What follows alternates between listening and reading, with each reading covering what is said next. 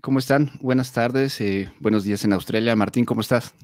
Buenos días, ¿cómo te va, Eduardo? Buenas tardes para vos. Bien, muy bien. Le estaba comentando a Martín que venía corriendo porque después de casi un año no había visitado la maqueta donde nos juntamos. No es propiamente un club ni nada, es la maqueta de un compañero y hoy finalmente mi hijo y yo pudimos estar ahí un rato. La verdad, algo bien, pero andaba corriendo y se me había olvidado que teníamos esto, entonces todo el día andaba corriendo, se me complicó, pero bueno, ya estamos aquí. Y, y tú, Martín, ¿qué tal? ¿Cómo has estado? ¿Qué me cuentas allá?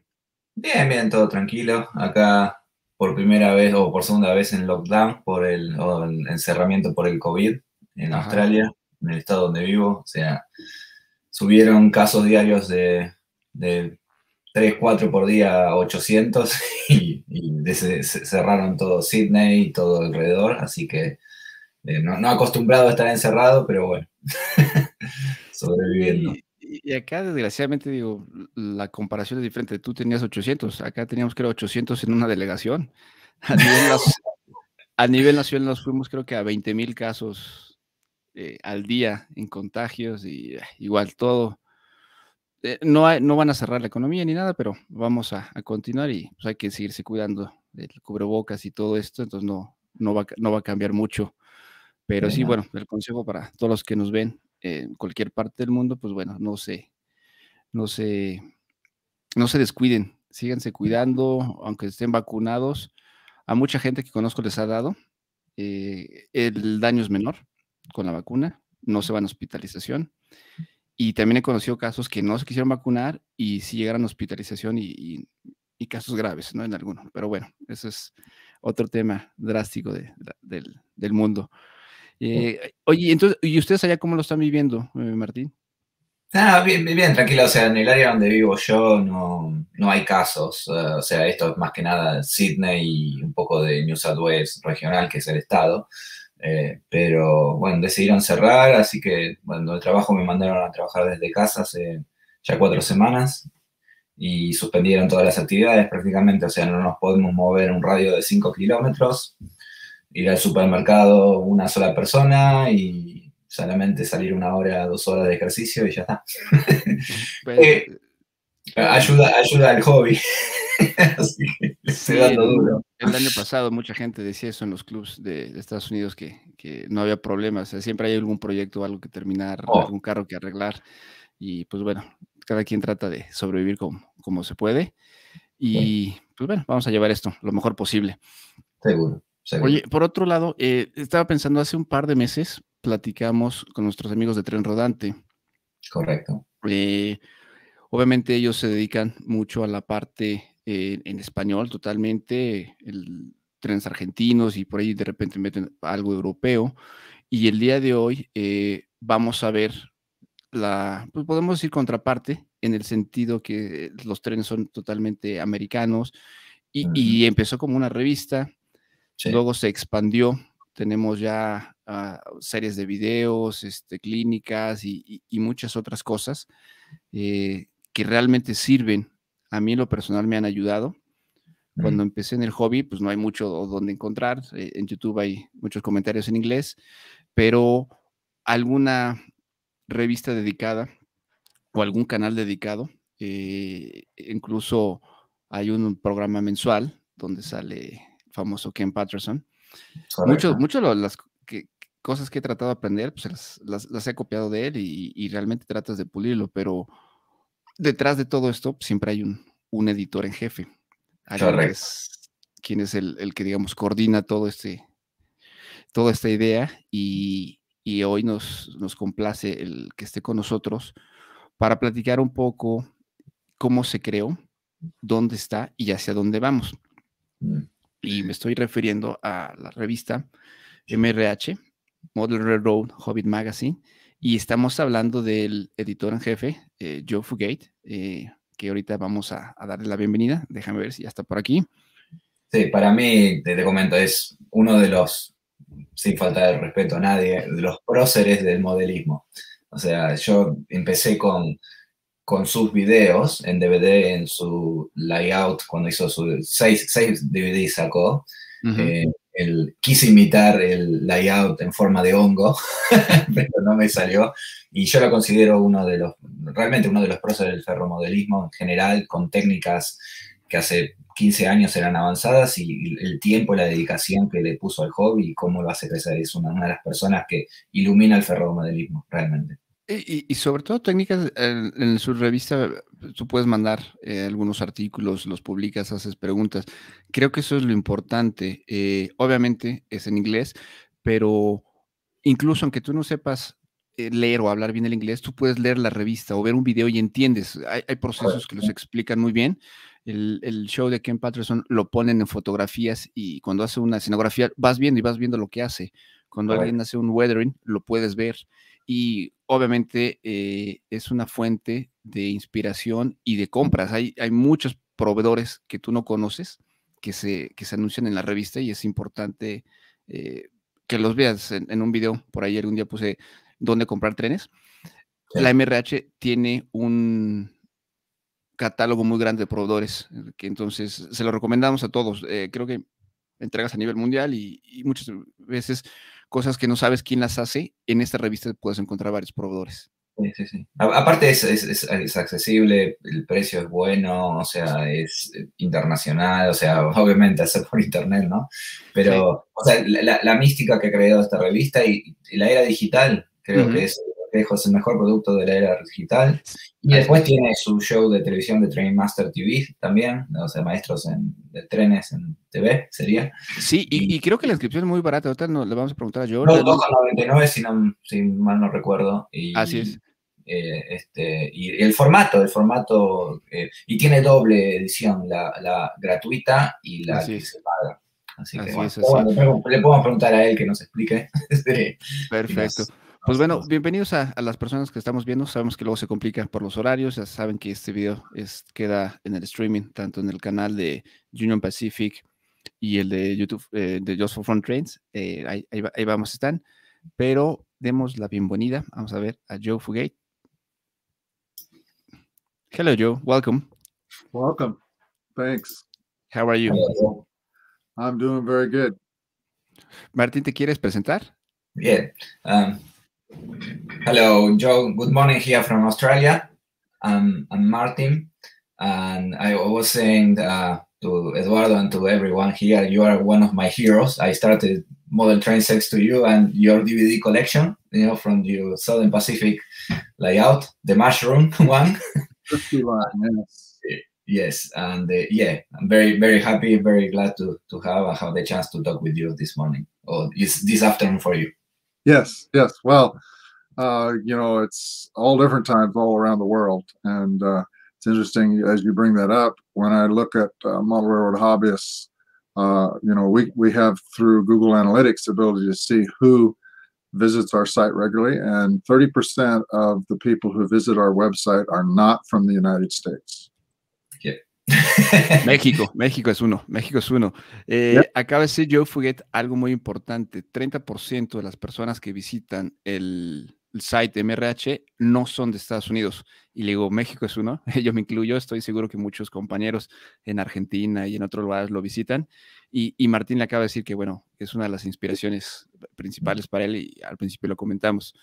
Si quieres, Martín, tú empieza con las preguntas de, ya sabes, normales, quién es Joe Fugate y todo eso, y nos vamos como siempre. Bien. Ok, le voy a preguntar sobre su vida y cómo empezó en el hobby y toda esa historia.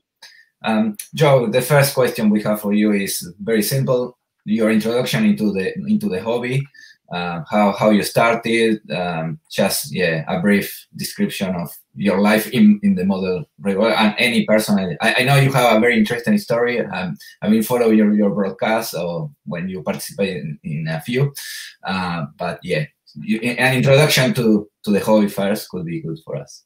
Okay. Well, I actually grew up in Southern Oregon in the United States, right next to the Southern Pacific Siskiyou line, which, although it's a branch line, it actually used to be the main line back when the Southern Pacific first went into Oregon, and then in the late 20s they built the Willamette Pass route. Yeah. So, but anyway, they ran big lumber trains, and I thought it was a main line as a kid because they ran 100-car trains with 5, 6, 7 units on the front, sometimes mid-train helpers. It was a big operation. Only in later years did I find out, as I learned more about the Southern Pacific prototype, that it was not actually the main line. But yeah, I got railroading in my blood, so to speak, as a result of that. And so then it was in 1967 when I discovered Model Railroader magazine at a hobby shop. And then it just went from there. Oh. Déjame traducir un poco. Let me translate, Joe. Bueno, en 1967 fue el último que dijo, en una tienda de hobby donde descubrió el ferromodelismo y de ahí siguen adelante. De chico, se me fue el estado donde me dijo que en Oregón, que vivía al lado de las líneas donde veía muchos trenes de madera, ¿no? Eran de logging, sí. De logging, sí. Y que para él pensaba que era el mainline, o sea, no sabía que era, pues bueno, una vía alterna, no era la vía principal, pero que pues prácticamente nació al lado de la vía. Siskiyou Line, ¿verdad? Era la donde... Sí. Así es, y ahí es donde prácticamente empezó este amor, pero prácticamente es de las personas afortunadas que nace y tienes una vía muy cerca. En la Ciudad de México en especial es complicado. Yo sé que en algunas zonas de Bajío y otras de México prácticamente sales y ahí está el tren, pero bueno, en la Ciudad de México es más complicado. La siguiente pregunta, next question. ¿Te parece que la haga yo? Le voy a apuntar de... Sí, vamos una y una, sí. Okay, next question, Joe. What is your favorite, well, I believe I know the answer, but it's okay. What is your favorite scheme in real life and in scale? I don't know if HON or C. What is your favorite scheme? So by that you mean my favorite paint scheme prototype? Yeah, okay. That's correct. Obviously, it's the Southern Pacific. I love the gray and scarlet. But I also like the Black Widow scheme. They phased that out. I think in 1955 was when the gray and scarlet became the new paint scheme. But it took 10 years for the Black Widow scheme to completely disappear. I can remember as a kid in the 60s seeing an occasional locomotive come through that still had a very dirty Black Widow paint scheme on it. Black Widow was part from South Pacific? Yes. Okay. It's a black, orange, and silver paint scheme, and then they have what I call daylight red paint stripe around the bottom of the running boards. Ok, let me translate. Le pregunté cuál era su esquema favorito en la vida real y prototípico. Obviamente Southern Pacific y en específico la parte es Black Widow, pero bueno, es Viuda Negra. Y nos estaba comentando que hay 3. Es el naranja, orange, Black Widow. ¿Y cuál fue el tercero, Martín, perdón? Es la combinación de colores. Combinación, ¿verdad? La locomotora es negra y tiene una línea naranja y una línea o un par de líneas plateadas. O sea, es un muy bonito esquema. Muy bonito esquema. Y es único, o sea, es el, digamos, más diferente del clásico de Southern Pacific que se usó. O sea, en la transición entre Steam era a Diesel, es una de las primeras que tuvo. So if I can share my screen, I can show you a Black Widow. Oh, yeah, that would be great. Vamos a ver un esquema del Black Widow que la tiene. Ok. Go ahead, Joe. ¿La tenés que invitar o por el... No, hicimos la prueba. Le aparece ahí el share screen. Ahí está. Y ahorita yo lo voy a poner. There you go. That's Black Widow paint scheme. I believe Rapido launched this scheme. Is that correct? Te pregunto que si Rapido lanzó esta máquina. Se me hace lo vi, no sé. Might. the more modern scheme. That's the classic one. El típico, clásico. That's the classic color that we all know. With some weathering. Yes, beautiful. Así es. Sí, algunos amigos en México les gusta este Southern Pacific. I'm saying that in Mexico we have many fans from this scheme, the gray one. Well, in my case, Joe, I model Union Pacific and obviously Southern Pacific in the patched version. I have a few there. I love the scheme, and it's one after UP is one of the favorite schemes. Southern Pacific, yes. Decía que yo cuando hago mis trenes de UP tengo algunos de ese esquema con el patch con el número de UP, o sea, el patch amarillo. Pero bueno. Joe, my question for you now is, okay, about your layout. Obviously, we know that layout is no more. you move from your house and you decide to take it apart. But could you tell us a little about the history of that layout, when you started, the design, the mushroom design, and anything you can tell about that beautiful layout? Okay, well, let me start in case people haven't seen some views of that layout. There was an article in Model Railroad Hobbyist magazine back in January 2016, and I'm going to try to bring that up for you.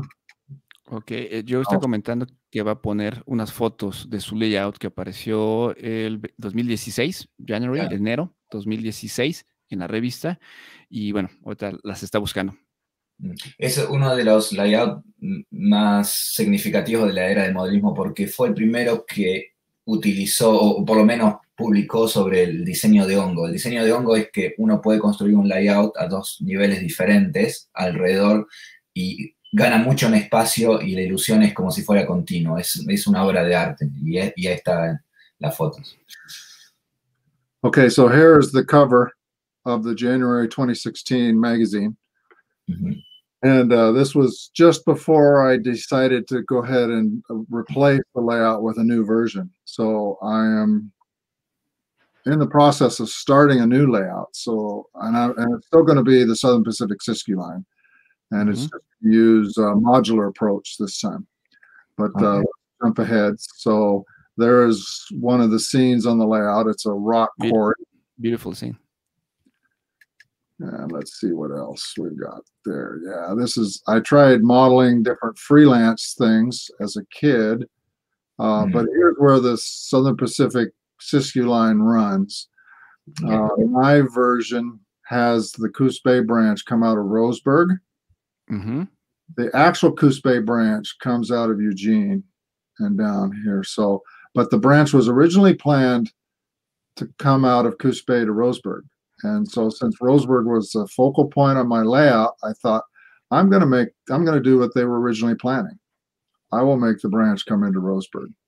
So that made it more interesting, made the layout more interesting to have the branch. The mushroom design, as you mentioned. Yes. Here's what a mushroom design looks like.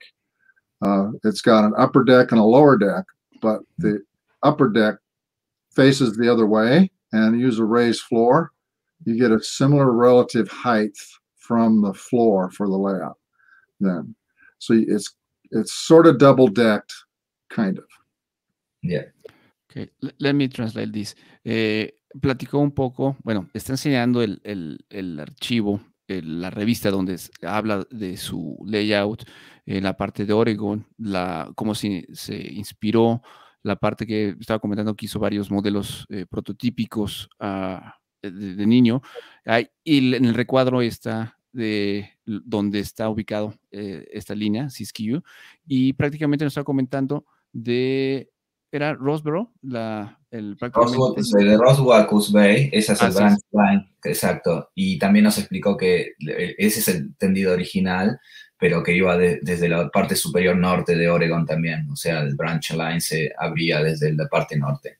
Así es. Y después nos mostró obviamente el diseño de Mushroom o el hongo, que en realidad el efecto es un double deck, pero cuando uno lo va siguiendo es como que es continuo. O sea, no ves el doble deck, porque está invertido y está elevado a su vez. Es muy inteligente. Es a very smart design. Ahí lo pueden ver. O sea, como la persona, o sea, en el mismo cuarto, como hay dos personas, pero uno no se ve al otro porque está montado de una manera. Por eso es la forma de hongo que hay muestra. Es espectacular, es muy inteligente. Sobre todo es interesante porque muchos compañeros solamente a veces hacemos una maqueta plana y muchos Correcto. quieren añadir niveles y creo que esa puede ser una opción para las personas que lo puedan hacer. Okay, Joe, do you have more pictures? Le pregunto si más. Oh, mira, aquí está. Look at That's that. nice. This is the lower deck, which was the Cuspe branch. So it came out of a helix down along the back wall, then it'll turn back and through Coquille into Cuspe Yard, Cuspe North Bend area right here. So that was the lower branch, lower part of the mushroom. Yeah. And then here's the upper branch. It starts here in Eugene, comes through Goshen, Cottage Grove, Rice Hill Summit, down through Oakland, Sutherland, crossed the bridge at Winchester through Roseburg. Then it went along a shelf here, big lumber mill in Dillard, and then back into staging, which represented Medford. So you might want to go ahead and talk about these two track plans. Si quieres, habla tú, la verdad son dos obras de arte. Joe, I'm going to translate, and also, again, I'm going to be repeating on this one because I watch all the DVD series. I understand this. I understood very good the way it works. Para que entiendan todos, o sea, la foto que estamos viendo ahora o el plano que estamos viendo ahora es el nivel inferior, o sea, ese es el nivel que se vería en el hongo sin la plataforma, para hacerlo fácil. Y bueno, arrancaba obviamente desde la parte de Norbrand, que es una pequeña Cuspe donde se inicia el branch line, o digamos cerca del mar, por decirlo de una manera, y sube todo alrededor hasta la helix, que nos sube al segundo nivel. Ahí está el helix, nos está indicando. Yes, you go ahead. Yeah.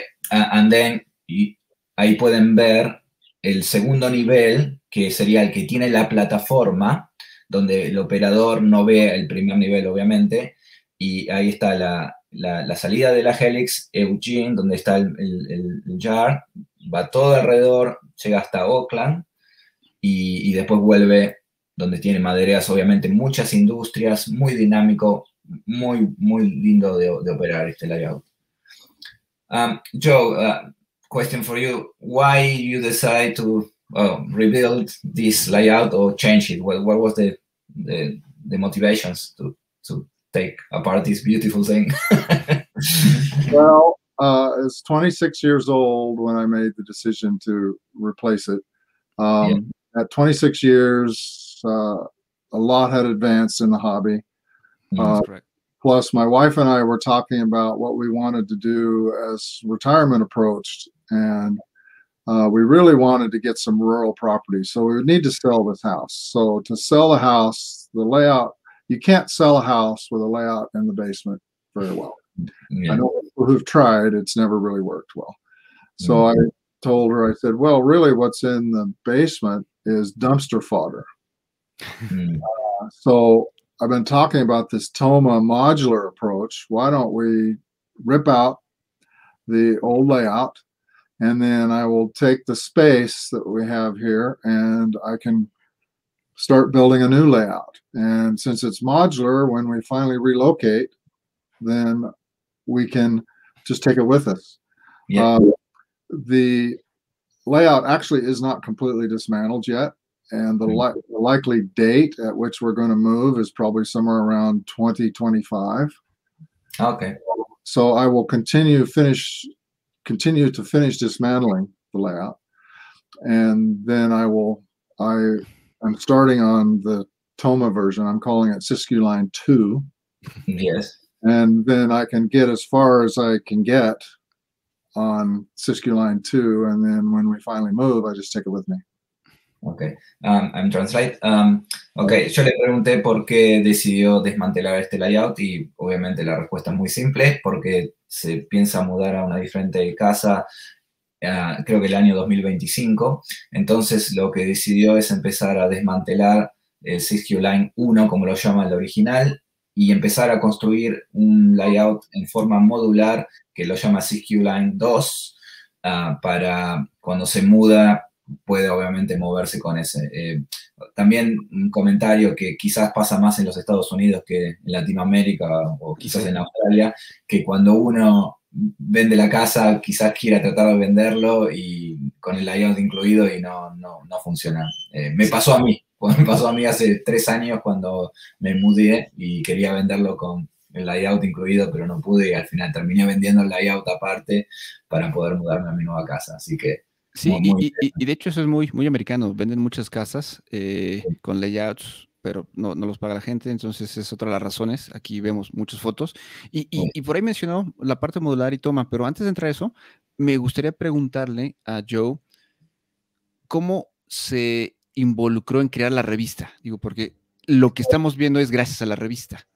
sí. ¿Me dejas hacerle una Sí, sí, sí. pregunta antes que nos Claro, vayamos claro, claro, claro. layout? Joe, the other thing about your layout and, how you make, a lot of, let's say you were like or you are a teacher in the model, and this layout was a good example of the evolution from DC to DCC. I remember very good a part when you explain a technique using little light, 12-volt lights to find a shortcut, how to do the wiring. So this layout was part of an evolution between DC and DCC. Can I call this? So could you explain why you decide to show? Let's say, obviously we understand why, but where you started to think, okay, I can share this knowledge to more people. Why you decide to open to the world with these old techniques? I've always been a teacher at heart. Okay. And I also wanted to, first of all, it started actually in 2004 with experimenting with digital video, because digital video was coming. And I thought, I might be able to learn digital video, which was it was an interest of mine, and then maybe make some videos of what I'm doing on the hobby along the way. So, and since I love to teach, thought this will be a way to kind of scratch that itch in a way, Yeah. where I could teach and show people, because I love the hobby and love giving clinics and so on. So I thought, hey, I can do this. And then in 2009, we started Model Railroad Hobbyist Magazine, and just went from there. So. Let me translate that. Martín le preguntó qué lo motivó, que este layout era un gran ejemplo de cómo pasó DC a DCC, muchas técnicas, cómo fueron evolucionando, y le preguntó a Joe qué lo motivó a compartir. Y nos comenta que en el 2006, la era del video digital, le empezó a gustar, a experimentar, y él tiene en la sangre la parte de ser profesor, ser un teacher, y dijo, pues de aquí soy. Y así decidió en el 2009 empezar la revista. About the magazine, 2009, did you ever dream the evolution of the magazine? Because you start with a magazine, but today you have Master Train TV, you have the What's Need program every month. It's a big evolution. Did you plan this or just happen in the road? Let me translate. Le acabo de preguntar que si algún día se imaginó que iba a estar la MRH donde está hoy, cuando empezó como una revista, y el día de hoy pues, hay videos, hay YouTube, Ken Patterson, muchas otras cosas. Esa sería la pregunta. Okay, Joe. Okay, so that's it. Let's talk a little bit about Model Railroad Hobbyist Magazine. And it did start out as just the magazine. And then we added the store, Model Railroad Hobbyist Store, which lets people buy, not only can you buy DVDs of the videos, which is really where we started. We started with DVDs back in 2004. But then we also made downloadable videos. Then we started doing ebooks, did the magazine, paperback books, and then later, which we'll get into, is Trainmasters TV.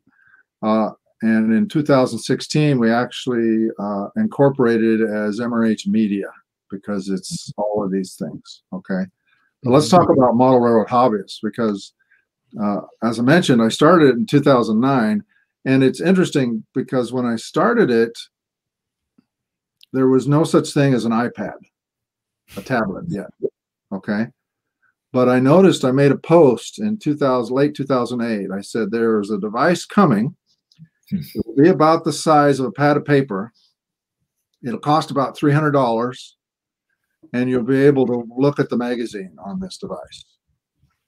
And I didn't know what to call it then. And the iPhone was invented in 2007, so it was only a little over a year old. Yeah.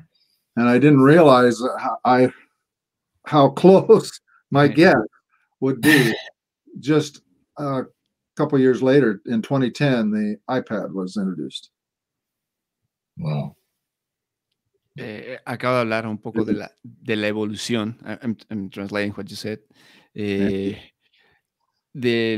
Prácticamente el episodio 2009 y nos está comentando es la época alrededor cuando el iPad empieza a surgir. Él no la conocía como iPad. Realmente creo que el iPhone salió 2007, lo que estaba comentando. Y realmente, pues bueno, todo esto como que fue el perfect timing, el tiempo perfecto de lanzamiento y un poco la evolución. En el slide anterior, primero nos mencionó que obviamente empezaron como una revista, después se fueron a la parte de DVDs, que era algo muy importante, y después lo de Master Train TV, y ahí surge lo que es Media Railroad, o sea, que es todo el conjunto, y es donde nos lleva ahorita en este siguiente slide. Es como el grupo se incorporó como fuera el grupo de media, digamos que es algo que abarca, es como un paraguas donde están todos los grupos. Y obviamente lo que dijo es la del Series 2 DVDs en el 2004, creo que dijo, que digamos eso es cuando empezaron a explorar o expandirse con estos videos de enseñar. Y le voy a preguntar un tema de enseñar. Como ellos, digamos, la manera en la que explican es muy didáctica. Joe, one of the things is very nice from your videos and the people they help in the videos is the way you explain. You know, when you, the way, I'm going to refer to you because, you know, I'm talking in first person with you now. When you explain, for example, when you mix paint, you say one part water, one part paint, but the way, like I said, even for people like we don't speak a lot of English, or on that case, when I started, I didn't speak English at all, like 15 years ago. How easy was to understand your instructions, the way you explain. The other good example is about how you explain about operations. Your videos of operations really change. I think many people, I saw that here in Australia, where the people change the way to operate trains thanks to those DVDs. Oh. So again, I think that's where you say you are a teacher in your heart. So that helps a lot. So yes, it's a reflection. Your work reflects how you express and how easy it is for us to understand. Well, good. I'm glad to hear that the information is useful and it's coming across. You know, that's why I do it. Is I love the hobby and I want to help others enjoy the hobby as much as I enjoy it. So I just wanted to mention too, on Model Railroad Hobbyist magazine, I got the idea early on to make it ad supported. Yeah. And since I didn't have to do paper or shipping or any of that sort of thing, I thought, you know, I could probably just make this thing free. So that's what we did. And, you know, so we've had the free Model Railroad Hobbyist magazine, and it's 150 plus pages, and we're up to issue 138 now. And, you know, of course it has ads in it, but a lot of people tell us they consider the ads to be content because we only do train stuff ads. We don't do ads for Hawaii vacations or razors or, you know, and there's probably over 25,000 pages now in the back issue library, and it's all free. Wow. Eso es, perdón, es muy importante. Lo acabo de mencionar.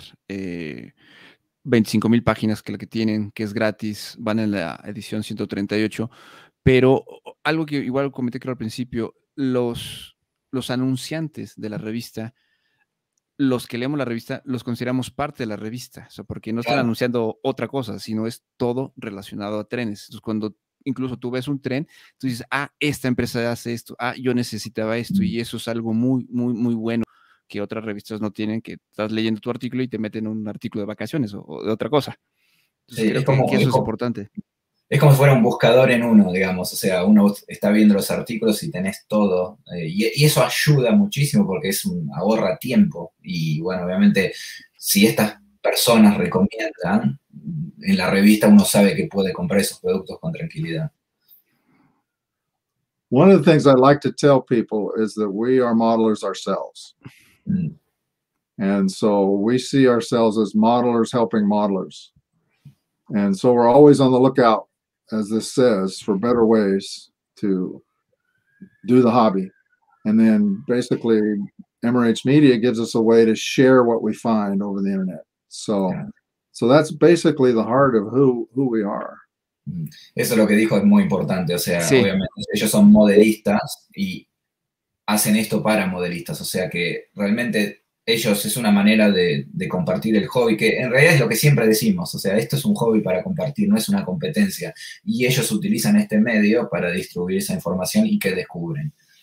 Ayer platicé un poco con Joe, previo a esto, y le estaba diciendo que uno de los objetivos de este canal y el tuyo y todo es esto, ayudarnos entre todos. Yo no me calificaría todavía como un modelista, yo sería más bien un fanático, un fan o un tipo aprendiz compartiendo.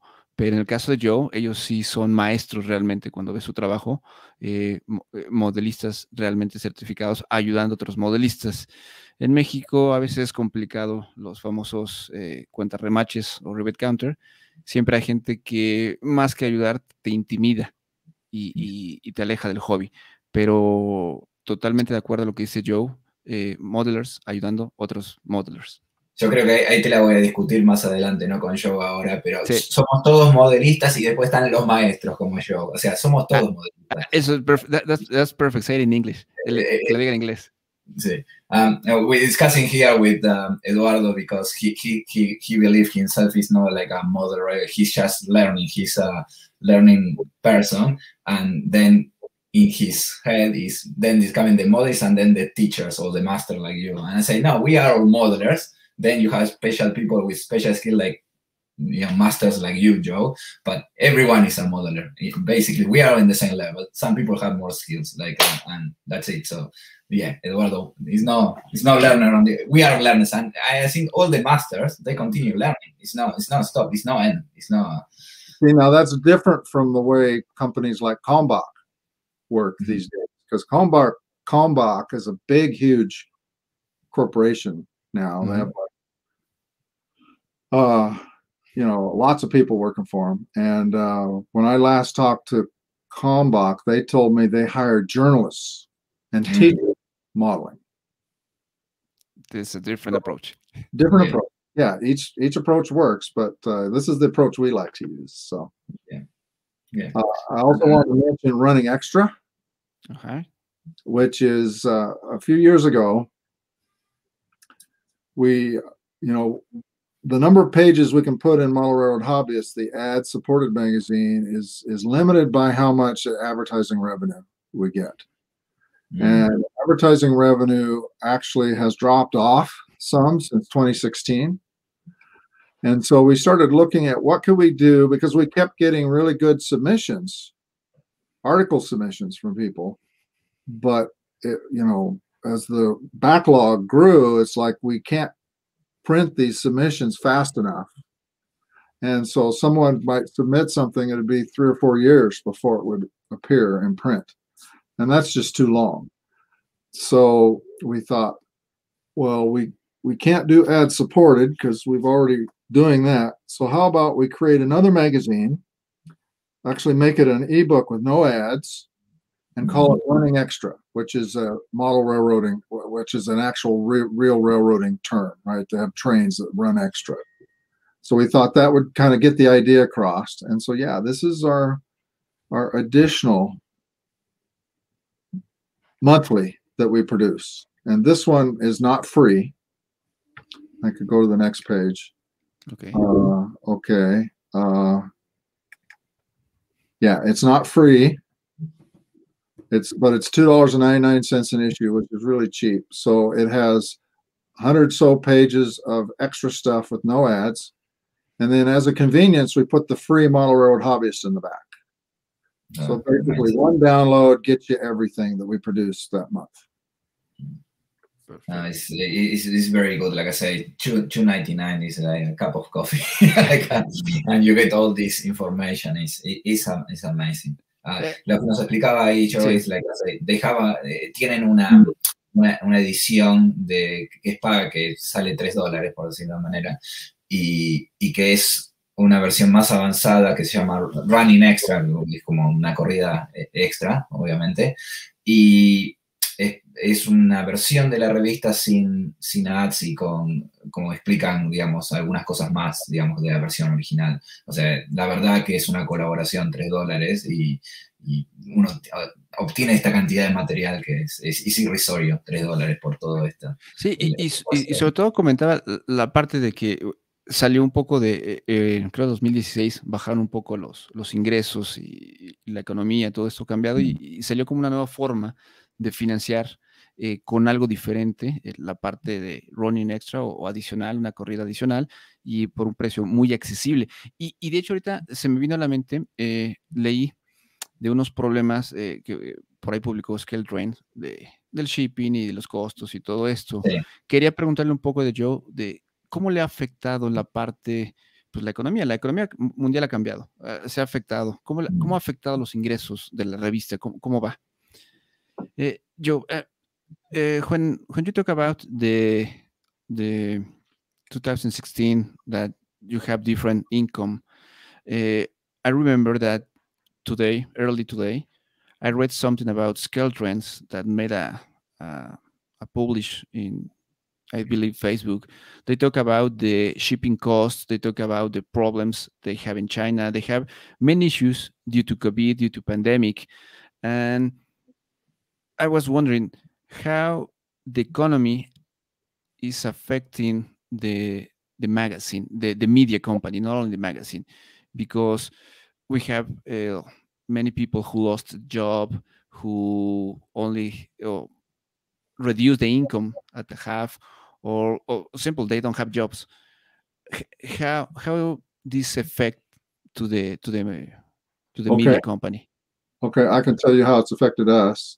One other note, real quick, is if you want to save even more, you can subscribe to Running Extra, and if you subscribe, it's like $29, and then you get all the back issues too. So it's quite a good deal. So let's talk about how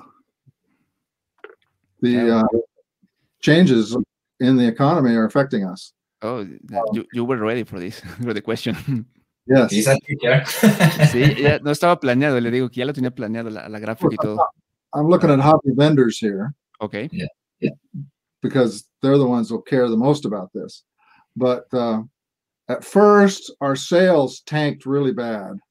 But our readership, as you can see, has gone up.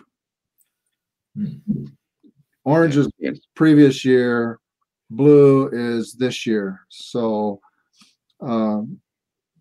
basically, since people are, in lockdowns and having to stay home and working from home, all of those sort of things, they're looking for stuff to do from home. And so the end result is that compared to prior years, our readership is significantly up, and sales have recovered as well. For about the first 6 months of the pandemic, we weren't having very much sales. We even had advertisers cancel because they were all nervous. Everybody was uncertain what the future held. And so rather than spend their money, they weren't going to spend their money. So I had to lay off some people and we had to make some changes, cost-cutting changes, but that's all recovered now. And so this is what our numbers are looking like now. So it's it's doing real good. So there's your answer. Congratulations. Al principio hablamos Martín y yo de eso, de la economía y todo eso, y del lockdown, y decíamos que a los que nos gusta el hobby no nos afecta, que siempre hay un proyecto o algo que hacer. Y esta gráfica que Joe nos comparte enseña eso. El azul que ven arriba es las ventas de este año, el naranja es el previous, la de el azul es superior.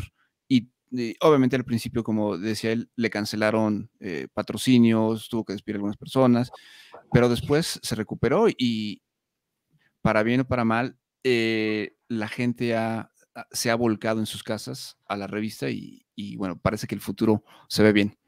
Yo creo que es el producto perfecto para el lockdown. O sea, no cabe duda que es como que es, obviamente, trabajando de casa, es todo en computadora, la distribución, no shipping, no contact. O sea, te ayuda muchísimo y es fácil de adquirir y obviamente económico también, ¿no? O sea, es un emprendimiento perfecto.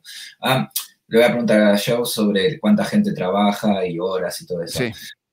Joe, obviously, this is a massive effort. So, could you tell us how many people work on in the group? How many hours you spend? I guess it's the whole day.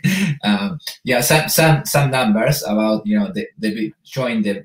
You can show us the big effort all the people doing for this beautiful product. There are only 2 full-time employees. Okay. My wife and me. That's enough. My wife is very good. She runs the office. She does the shipping when people buy stuff. She also is very good at paste up. So she, if we are producing the magazines and so on, she's the one that actually paste up everything in the paste up software. Now, that said, we do have a number of part-time people. They work for us as contractors. Mm-hmm. And so we have 3 guys who work on the advertising side and the product side. And then I have one other guy who does a lot of the online tech support, keeps the websites going. People say, I can't log in, I need my password reset, that sort of thing. Okay. And then we have 2 copy editors. And then we have 2 guys that work on the news. And these are not all necessarily different people. So for instance, one of the guys that helps with the advertising, helps with the tech support, and helps with the product news is all one guy. It's the same guy. Okay. And then we have what I call columnists or extended contributing editors, I guess the way to describe it. And they just write stuff for us now and then. And I would put Ken Patterson in that category as well, where Ken doesn't really write. He takes pictures. Something. Video. Yeah. And we provide the text. He gives us enough information so that we know what we need to say, and then we'll write the text part. He's not really into doing text that much. But yeah, and then somewhere along the line, 2012, Ken approached me about doing his column What's Neat and shooting some video. And then he got the idea to, I think, let me think here, around 2020, to do this weekly video podcast. And What's Neat This Week. So he had a What's Neat show, and then he decided to do What's Neat This Week. So that's just taken off. And we have a number of sponsors who sponsor the YouTube stuff, and hobby vendors who sponsor that. So yeah, it's all working. It's a small but efficient team. Yes, but it's massive too. There's like 10 different people all household probably affiliated with it, but only 2 are full-time. That's incredible. Let me translate la primera parte.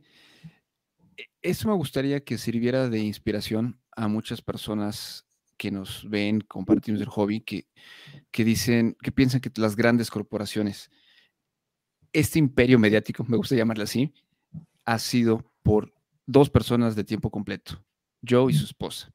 Después nos comentó que hay varias personas alrededor que van y vienen, 8 o 10 personas, y a veces creo que son los mismos en diferentes posiciones. Y habló obviamente de la parte de Ken Patterson, que se acercó con él en 2020, y la parte no solo del programa mensual, sino de su podcast. Pero lo que a mí me quedo de lo que dice Joe es la determinación y el entusiasmo de 2 personas han creado, en el buen sentido, un imperio del ferromodelismo o del modelismo, que es algo admirable, ¿no? ¿Cómo ves, Martín? Sí, sí, no, impresionante. Primero que nada, disculpas que a veces se está poniendo más negro porque una tormenta gigante acá y no pude ir a comprar la luz para reemplazarlo. Así que les pido disculpas que cada vez me estoy poniendo más negro. Joe, yeah, I was saying, Joe, sorry because I apologize for the light in my room. It's a big storm this morning, and because I am locked down, I couldn't go and get a new light to replace it. So sorry for the way I'm transmitting, like horrible. Joe, obviously, you talk about this in podcasts and people we can understand English. We follow you about how your products are helping the new generations. Okay, the youngster coming in the model railroad. So, how are you feeling? Is now the future of or how you're feeling about the future of the model railroad or the modeler, sorry, in the future? How your magazine is getting to reaching these people, the new generations coming? Well, I think number one, if you are going to reach the younger generation of the hobby today, you need to be on YouTube. Yeah, that's correct. Well, I look on YouTube, for instance, if you go and start searching around on YouTube, you can find hundreds and hundreds and hundreds of videos where these young guys are sharing their latest find that they got at a hobby shop or a swap meet or something, you know, they got on eBay, whatever. And, you know, it's not much above running trains on carpet level quality, but they're thrilled, you know, and there's hundreds and hundreds of those videos on YouTube. And so things like Ken Patterson's What's Neat This Week is extremely popular. And I think we're reaching the next generation. I know, I'll tell you a couple of stories. You want to translate what I've said so far before I get into the stories? Okay. Sí. Yes, please. Le pregunté a Joe cómo la revista, o no la revista, vamos a llamar el grupo de media de él, ayuda a las nuevas generaciones y qué piensa sobre, obviamente, el futuro del modelismo. Y nos dice que hoy en día, si uno quiere alcanzar las nuevas generaciones, tiene que estar en YouTube. O sea, no hay opción sino en YouTube. Y que uno simplemente buscando en YouTube encuentra técnicas, videos y como la evolución del modelismo, que ya no hay más trenes sobre la alfombra simplemente, sino hay cómo compartir, donde encuentran nuevos modelos, hobbies o hobby shops y toda la historia. Yes, go ahead, Joe. Okay, so this was really driven home to me. The YouTube thing was really driven home to me shortly after Ken started his What's Neat This Week. I was at a train convention. I think it was Train Fest in Milwaukee. And I took my lunch break. And whenever we take our lunch break, it's a rule. You can't do lunch in the booth. You have to actually leave the booth and go, you know, usually they have an area with tables and stuff. So I went and I got a sandwich, and there were these 3 young guys. They looked like 16, 17, 18 maybe, that were sitting at the table, and they were admiring their stuff that they'd gotten here at Train Fest. And so I walked up and I asked if I could sit down, with them. They said, sure, fine. So I was listening to them, and they were talking about, ooh, this one's got really great grab irons, and look at this one's got the etched running boards, blah blah blah. And so I could tell that they understood the hobby. They weren't just kids getting stuff for a train set, right? They actually apparently knew something about the hobby. So I said, hey, can I ask you a question? They said, sure. And I pointed to my shirt, MRH logo, and I said, so MRH, have you heard of us? They go, oh yeah, Ken Patterson's What's Neat. Yeah. All three of them. Yeah. So yeah. I remember that I saw the video because you talk about this show with Ken in one of the programs. I saw the same, and I said, that's it. That's the impact of Ken. That's the impact of the media, of the video. And I just remember that I saw that video. Yes. And another story is I had a young fellow. I say he was young to me. He's probably in his 30s. But he had some, like 2 or 3 kids in tow, 6, 8, 10 ages, somewhere in that range, between 6 to 10. And so he walked up and he says, I just want to thank you for Ken Patterson's What's Neat. He said, we watch that show every week, and we're starting a layout, and we are having a ball. El impacto de los videos, le está diciendo que le agradecían por el show de Ken Patterson, que lo ven y realmente es algo que llega a muchas personas. Lo vemos con los ratings que tiene Ken. Sí, totalmente. Mira, le voy a compartir la historia con mi hijo, Nicolás. Joe, my son Nico, he's 16, and I started doing my layout and watching your DVDs when I was 24, and he was just born like a baby. And I think he watched the videos with me for 5 years, and then I sold your DVDs to a guy in Australia because very hard to get overseas your DVDs on that time. And yesterday when I was talking with him, I said, look, tomorrow I have an interview with Joe Fugate, and he didn't watch a lot, but he said, the mushroom guy. So the mushroom guy, he remember between 10 years, he follows obviously Ken Patterson and everything, but he remembers, characteristics of thanks to the videos and the media, and it's amazing. That's the connection you have through the models, and it's amazing. That's it is amazing. How kids connect thanks to videos.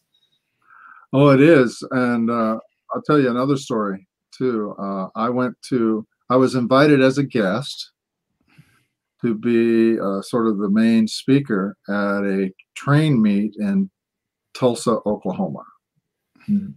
So they paid my way, which was really nice. And I went and I made some presentations. I was sort of the local celebrity, Mm-hmm. And then they did some op sessions that night at various layouts. And so I wanted to go to one of the layouts. It was a larger home layout. And so I went. And when I walked in the door, here was this woman sitting here in the lounge, crew lounge. Found out later she was like the wife of the owner. Layout. As soon as I walked in the door, she goes, oh my God, it's him, the guy on the videos. That's the impact that you have in many people.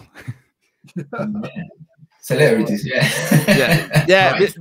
Believe it or not, you're a celebrity for many of us, because your videos and your work inspire to do what we do now, and we learn from all the magazines, from all the videos, from all the programs, and when you can share something with the people that create that stuff is really nice. Let me translate this. Okay. Le está diciendo que realmente él es parte de las celebridades del ferromodelismo. Muchos crecieron con sus videos, con la revista y aprendiendo de todo lo que él transmite. Entonces, realmente cuando tú te lo encuentras o hablas con él, como es el caso de hoy, dices, estoy hablando con la persona que me inspiró. con la persona que yo vi un video. O sea, yo me leí muchas series, me metí a muchas revistas y dices, lo poco o mucho que sé es gracias a la persona con la que estoy viendo en estos momentos. Entonces dije que quería compartir esto en español.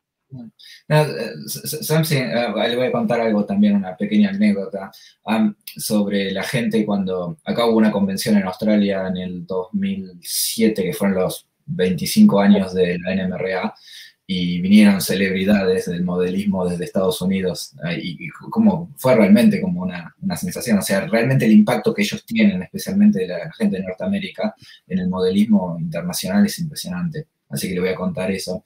Joe, something like I experienced myself in 2007 in Sydney. We had the 25 years of the National Model Railway Association.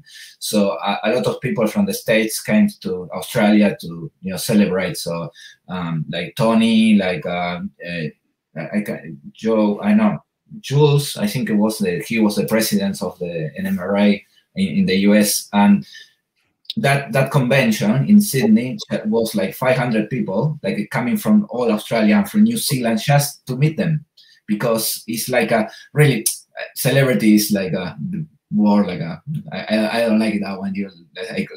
I call them masters of inspirational people, and really the way people from North America inspire the rest of the world. You don't know. I say this the dimension you have in the rest of the world is amazing. It is amazing. It's true, like I say. So can we talk about the videos just for a bit? Okay. Yeah, sure. Yeah, so go ahead and turn on the screen share. So, the store is where you get a lot of that stuff. And one of the great masters whose videos I really love is Mike Confalone. He has some really great weathering videos that he's done for us. There's a couple of those. One is rail cars, locomotives. Then we do some prototype stuff as well. And then these are really popular. We have 5 layout tours videos now. There's a couple. You might recognize him if you know anything about the hobby. It's George Salios. Yes, amazing. He's in one of them. And then another Mike Conflone where he does scenery. Just look at that scenery. That's amazing. Yeah. That's a awesome scene. That's amazing. The weather and everything. And then guess who? Of course. The mushroom guy. The mushroom guy. There's my video series. That's still available if you want to get it. And then we also do ebooks and paperback books. And there's one on building a HO locomotive, steam locomotive from brass and styrene. And then we also have a book on acrylic painting. On the MRH site, you can get this book for free. Or if you want a paperback, you can get it that way. And then I have my Run Like a Dream series, which I'm working on. The first 2 books are done. The locomotives book should be out next summer. And so that's the other thing you can do is you can visit the store, and it's store.mrhmag.com. And then you mentioned Trainmasters TV. Yes. So that we started that in 2013. And I think I talk a little bit about how it got started. Yeah, Barry Silverthorne came to me. He said, I had this idea for a TV show called Wheels on Steel. And I pitched it to the network execs. They weren't really all that keen on it. So he says, you're like one of the biggest digital publishers in the hobby. How about we do a model train TV channel? Call it Trainmasters TV. And so I said, hey, that's a great idea. Let's do it. So we have new segments that come out on Trainmasters TV roughly weekly. It's a paid thing, so there's no ads really. Although we do have some sponsor mentions, we do have vendor profiles and product demos, but they're not really ads. I tell the vendors, I don't want an infomercial. I want you to show me some how-tos. Okay. Yes. And we have all kinds of different segments on there. Prototype, layout tours, different clinics where we have guests talk about how to do stuff. I have a couple of samples if you want to see them. Yeah. So let's get this to work. On this edition of Trainmasters TV, childhood memories down by the tracks. The train came at least once a day, and we We're typically down by the tracks to watch it come in. It was a great playground. Modeler Miles Hale takes us back to the basement. Here we see the end result of all this preparation. The walls are smooth together and the illusion of depth is impressive. Now that I've built the cyc and painted the sky blue, it's time to add some details. And streamliners on parade. It's a dream come true to see all these locomotives in one place, and in some cases you're seeing locomotives that people have never seen before.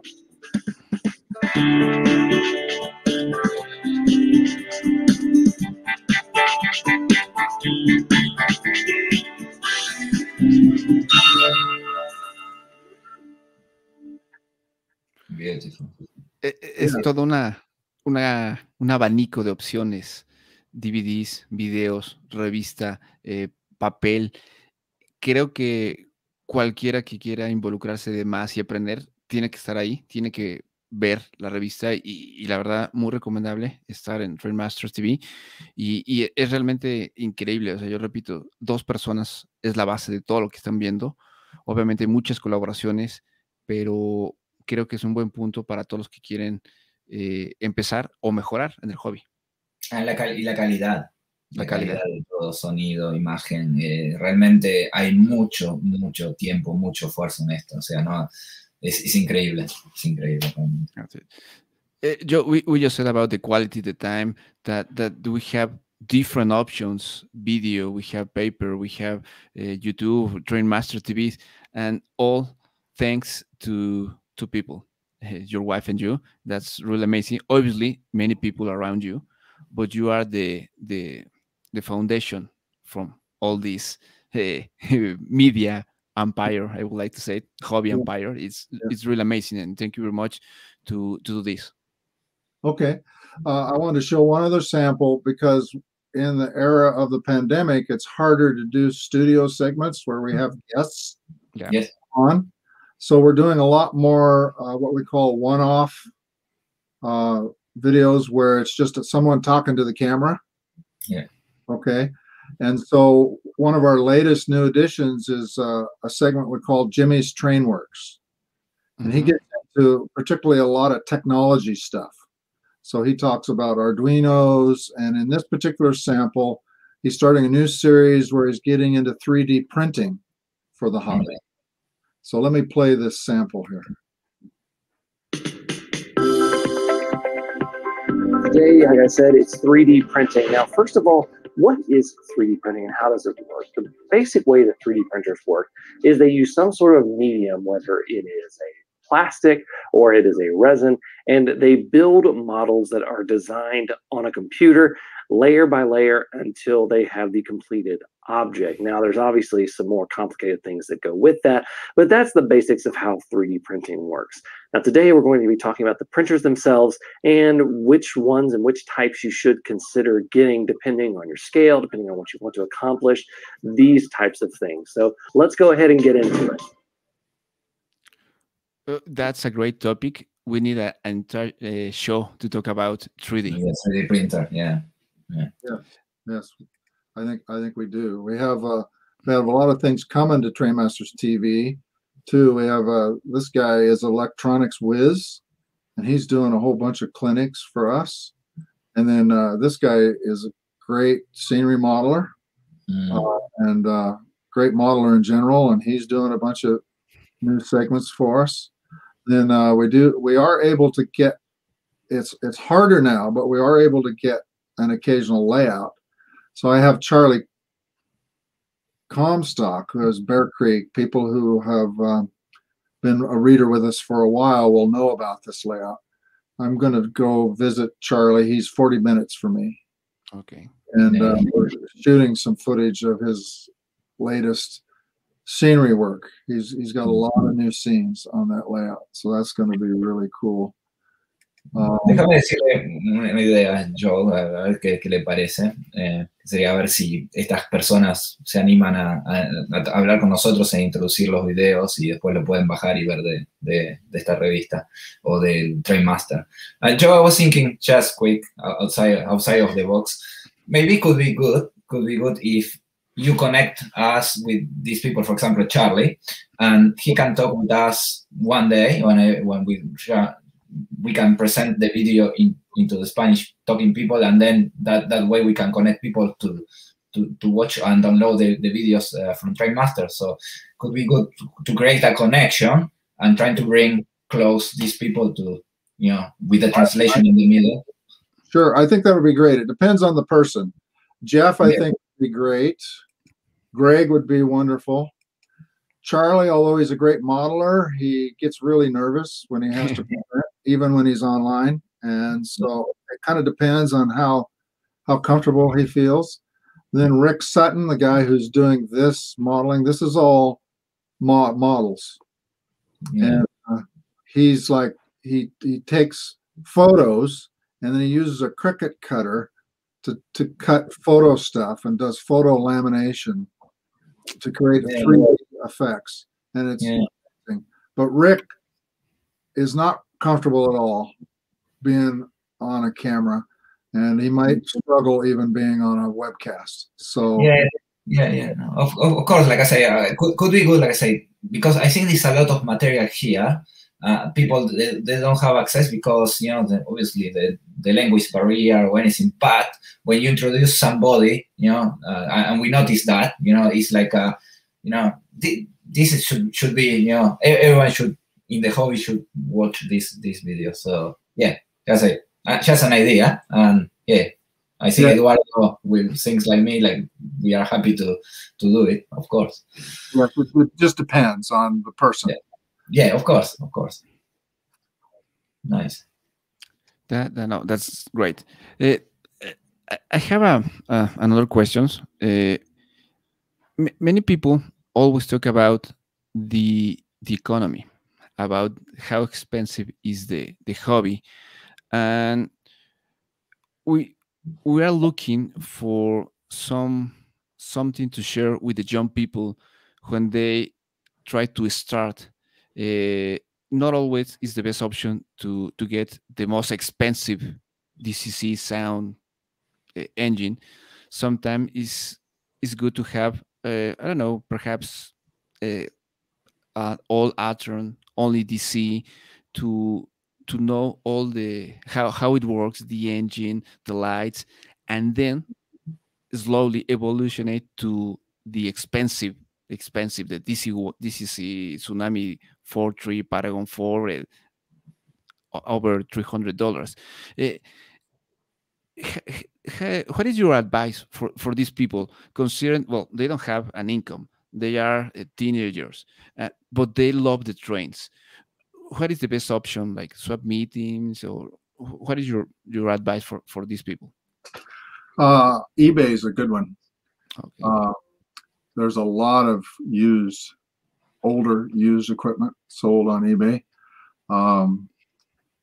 One day I decided to just kind of do a search and decided I was going to try to find a locomotive that was somewhere in the $50 range. And I found dozens and dozens of locomotives on eBay. They were older equipment, used equipment. But hey, compared to a new locomotive, you get a new locomotive without sound, it's usually $125, $150. You get one with sound, it's going to be $200 to $300 with sound.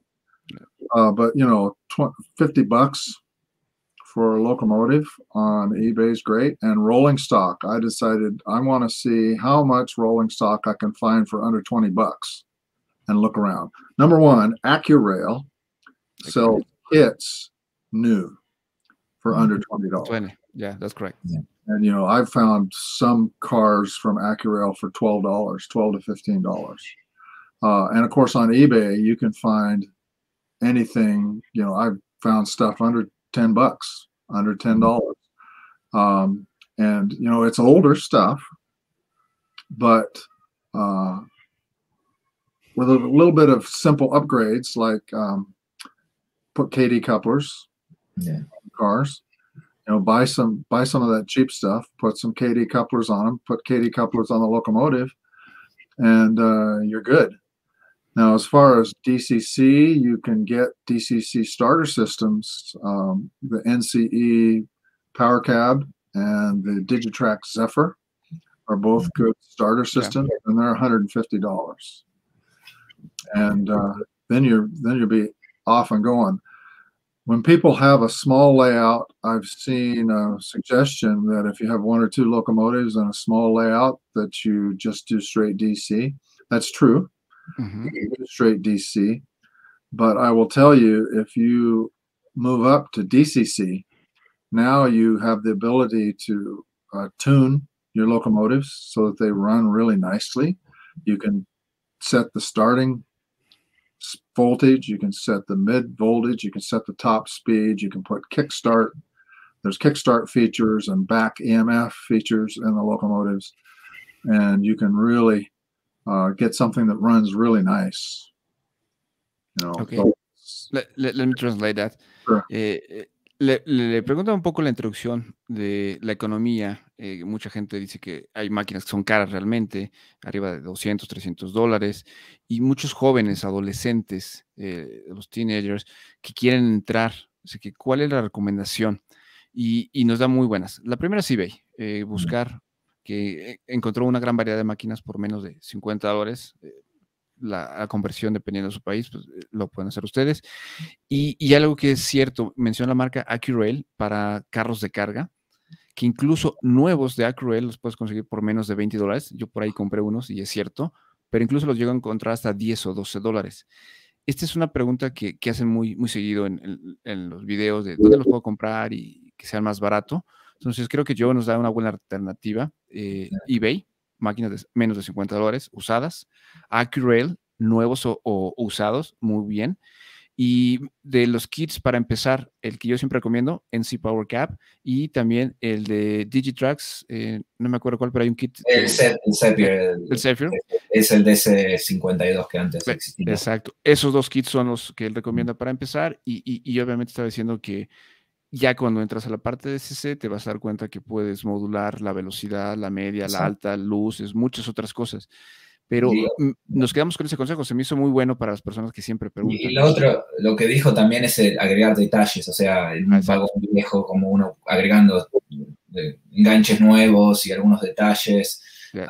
También me gustaría decirle, Joe, weathering too. Today, just buy a few paints, or if you can, a cheap airbrush, and that changed everything. I say just a little of weathering makes an older model fantastic, and that's give the time and the connection with the model railroad too. So spend time with that old car and make it better. It's not difficult these days, and following the Trainmaster TV's examples and videos. Exacto. So you learn from them and then apply it into the car.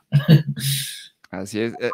La última parte que mencionó Martín, un poco de desgaste o el weathering, ya vimos las clases con Mike y ven que hay muchas técnicas, entonces eso agrega siempre detalles a máquinas. Es barato, y barato. ¿Algo más quisieras preguntar, Martín, antes de cerrar? ¿Qué traes en mente algo?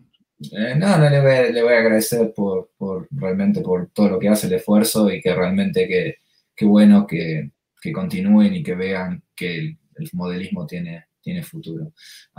Joe, just simple from me to end this video. Thank you very much for everything, really. Your passion, your passion for the model railroad, for teaching, for bringing this fantastic work to everyone, and how again, you put this to the young generation like it's the future. Really, nobody wants to the hobby to finish with us.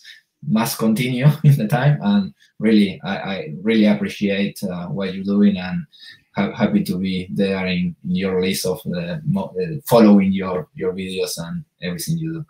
Good. I'm glad to help, and glad to hear that you guys find that it's all useful. Yeah. Something else would you like to add? Is something would you would like to say, Joe? You are free. Gee, that's interesting. I know that I've had questions from people often they ask about what's the future of the hobby look like in terms of things ahead. I think if you look at the younger generation, the millennials, as they're sometimes called, that generation is actually larger in number than the baby boomers generation was. So we have, baby boomers, and we had Generation X, which was a small generation, and then now the millennials, they're larger than the baby boomers. And I personally think that trains were a fad in the 1950s and 60s, a fad toy. And so they were more popular than normal during that time period. But if you look at companies like Reuters, who tracks different news trends and so on, since 2005, Reuters has regularly had articles on train sets. And so just by a marketing 101 example, what they'll tell you is the bigger the number of people, the more you'll sell, because there's more people to buy, right? So if there's if the millennial generation is larger than the baby boomers, then and I have also seen there's movements like the maker movement, which is let's unplug, let's do stuff with our hands. And so parents are looking for toys for their kids that involve doing things with your hands. And what better than trains? So sales of train sets are up. The maker movement means that model railroading is a great hobby for the kids to actually be doing stuff with their hands. So I think the future is brighter than ever for the hobby in terms of the trends. And and like I said before, you can see on YouTube that there's lots of kids on there that are fascinated with trains, and they're making videos and posting them on YouTube. Totally agree. Totalmente de acuerdo. Lo que está compartiendo Joe, un poco de su visión del futuro, comenta que la generación de millennials y todo esto en números son más grandes que las que éramos de la X y baby boomers. Los padres que quieren que sus hijos hagan algo como más de movimientos con las manos, que hagan, y yo que luego me la paso soldando y haciendo cosas, pues la verdad con los trenes tienes mucho que divertirte, muchas cosas que hacer con las manos, muchas cosas de escenografía, incluso carpintería, electricidad, muy completo. Muy completo. Y él ve bien el futuro, ¿no? Y la conexión con la electrónica y con los apps y todo eso, porque el mundo de CC te abre esa dimensión de la electrónica que a esta generación les encanta. Hacer apps, manejar decoders, como decía él, programar decoders. Todo eso ayuda a que la gente se conecte. Más también media y videos. O sea, a los chicos les gusta hacer videos en YouTube y compartir datos. Entonces, este es un hobby espectacular. Así es. Esperemos compartir un poco de nuestros programas para que todas estas nuevas generaciones se inspiren. Yo sé que por ahí de repente nos han dejado varios comentarios, jóvenes menores de edad, que siempre nos piden ayuda de dónde comprar, cómo le hago, y la verdad eso ayuda y pues bueno, es parte del objetivo de que hacemos, ¿no? Compartir el hobby, y como lo dicen en inglés mucho, share the hobby, cuéntale a un amigo, todo esto, pues bueno, es parte de lo que hacemos. There's actually a video, you have to do some digging to find it, but there's a video on YouTube by a person from Yale, a professor, Yale fellow, whatever. And he says model trains is the ideal hobby because of the extent of what the skills and the type of thinking that you have to do. It's the ideal hobby to prepare a youngster for our modern high-tech world. And, you think about DCC, you think about everything going on with Arduinos and animation. There's different, robotics is a popular area. Well, there's a lot of robotics, animation, little servos, and Arduinos, and, all of this stuff. You can explore that to your heart's content with the hobby. And, thanks to things like cell phones and improvements in battery technology, battery-powered trains is right on the horizon. Then we've got things like 3D printing. modern LED technology. You can create amazing lighting effects. Yeah. Your scenes and in your locomotives, and it just, the list just goes on and on and on of all kinds of high-tech things to do with model railroading. And as this guy from Yale says, it makes model trains the perfect hobby for preparing youngsters for to be a productive citizen in a high-tech society. So. And the other thing, Joe, very, very important too, is the connection with the history too. They need to go and search. I see it in my son. He wants to weather a locomotive and go and look for pictures and the places and look, how was the soil, the dirt, the environment. It's super, super complete this hobby. Así es, vamos a buscar ese video. Comenté de un video de alguien, de un profesor de Yale, que comenta que el hobby es de los mejores para preparar a tus hijos, porque habla de muchas cosas, de la parte técnica, lo que sea Arduino, el futuro, y es una herramienta básica, la robótica. Yo lo veo así, y hay muchas facetas, como lo dije. Hay el ferromodelista que le gusta la escenografía, el que hace decoders, el que hace iluminación, el que hace casas, entonces es muy diverso. Sí. Y realmente muy bien. ¿Y cómo te conecta al mundo? Así es, así es. ¿Cómo te conecta al mundo? Es muy, muy bueno. Another one is in education circles. There's a lot of talk about this thing called STEM, S-T-E-M, science, technology, engineering, and math, and how important it is to make sure that kids get a well-balanced education in those subjects. And we like to say, add artistic to that, and call it STEAM, S-T-E-A-M. So, yeah, that's and actually the acronym STEAM is gaining traction in scholarly educational circles where they're talking about how to teach the next generation. So model railroading is great because it covers all of those areas. And what better acronym for model trains than STEAM, huh? Correct. That's amazing. Sí, realmente la educación y tantas cosas que podemos hablar, beneficios.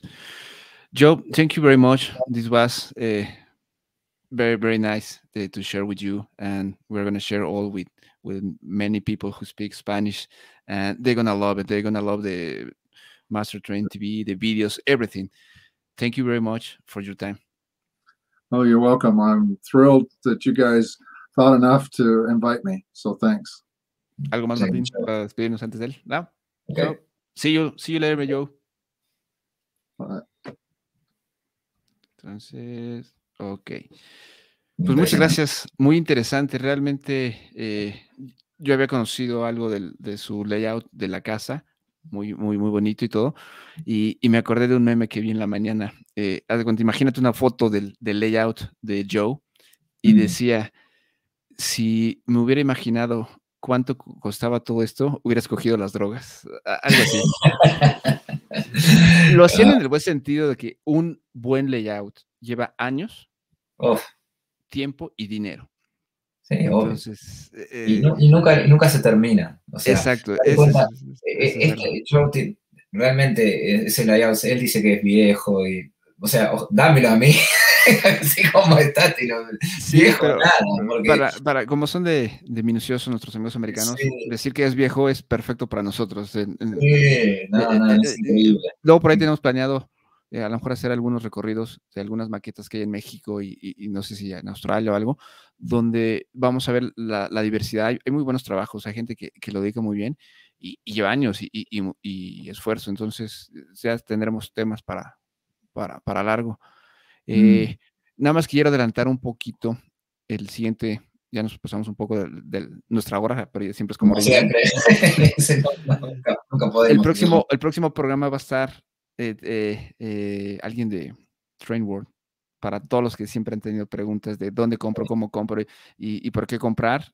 Váyanse preparando, va a estar muy bueno, va a estar con nosotros la gente de Train World y vamos a ver qué podemos hablar con ellos, qué ofertas nos tienen, qué hay para el mercado latino, los envíos, los pagos Y por ahí, perdón, se quedó una pregunta al aire que decían algo de las captchas de la página del MRH. Yo también tuve problemas, es algo muy técnico, no se le quise preguntar a Joe porque comentó que hay una persona del equipo especial que nos Sí. ayuda. Ya después me contacto a Tocayo Calderón para comentarle esto, pero sí, yo algún día también tuve los mismos problemas, pero es ya muy técnico y preferí mejor no hacérsela yo y ya lo vamos a ver con alguien de sistemas que nos dijo que ahí lo apoyan. Sí, sí, sí. No. Realmente muy bueno. También esperando la próxima con Train World para toda esta cantidad de acceso que tenemos hoy en día de dónde Sí, comprar ciertas cosas y para poner un poco un cable a tierra, ¿no? Digamos, con sí, un sí, vendedor. Pero realmente qué privilegio, otra vez, Eduardo. O sea, realmente la gente que estamos teniendo acceso gracias a este pequeño canal y compartiendo sí, esto. y sobre todo de gente que es muy, muy experta. Sí, Eh, sí. y la verdad siempre hemos encontrado buena recepción. Creo que eh, los que están en esto saben que el mercado grande es Estados Unidos y Europa, el Sí, mercado económico, sí. pero no nos dejan afuera. Sabemos que no No, tenemos el mismo poder adquisitivo, pero siempre están dispuestos a ayudar y desde Shane, que lo vieron en Scale Trends, a sí, todos sí, sí. realmente se agradece.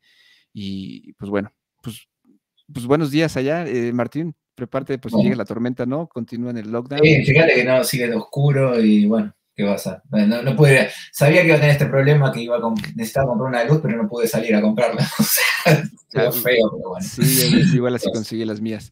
Pero bueno, gracias a los que nos vieron, este canal, este video se va a quedar grabado en los canales, ya también lo van a ver luego en el de Martín. Cualquier comentario y todo, se los agradecemos y pues muchas gracias. Hasta luego, nos vemos en la próxima. Hasta luego.